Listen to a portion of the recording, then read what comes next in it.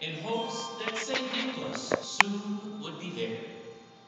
The children were nestled all snug in their beds, while visions of sugar plums danced in their heads. And Mama in her kerchief and I in my cap had just settled down for a long winter's nap.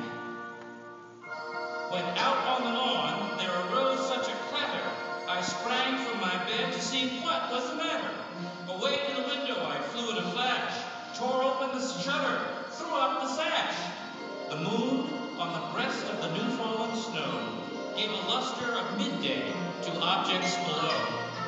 When what to my wondering eye should appear but a miniature sleigh and 8 tiny reindeer.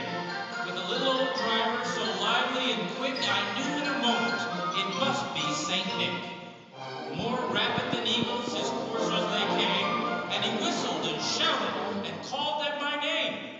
Now Dasher, now Dancer, now Prancer and Vixen, on Comet, on Cupid, on Donner and Blitzen, to the top of the porch, to the top of the wall, now dash away, dash away, dash away all.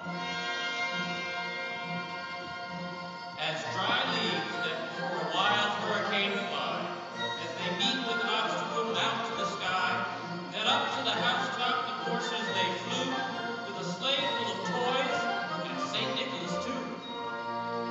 And then, in a twinkling, I heard on the roof the prancing and pawing of each little hoof. As I drew in my head and was turning around, down the chimney St. Nicholas came with a bound.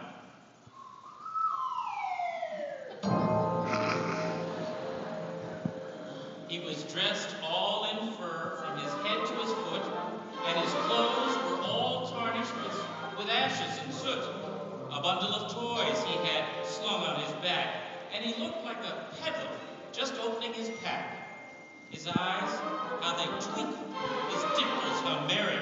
His cheeks were like roses, his nose like a cherry. His droll little mouth was drawn up like a bow, and the beard on his chin was as white as snow. The stump of a pipe he held tight in his teeth, and the smoke it encircled his head like a wreath. He had a broad face and a round little belly that shook when he laughed like a bowl full of jelly. He was chubby and plump, a right jolly old elf, and I laughed when I saw him in spite of myself.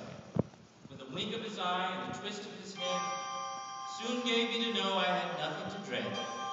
He spoke not a word, but went straight to his work, and filled all the stockings, then turned with a jerk, and laying a finger aside of his nose and giving a nod, up the chimney he rose.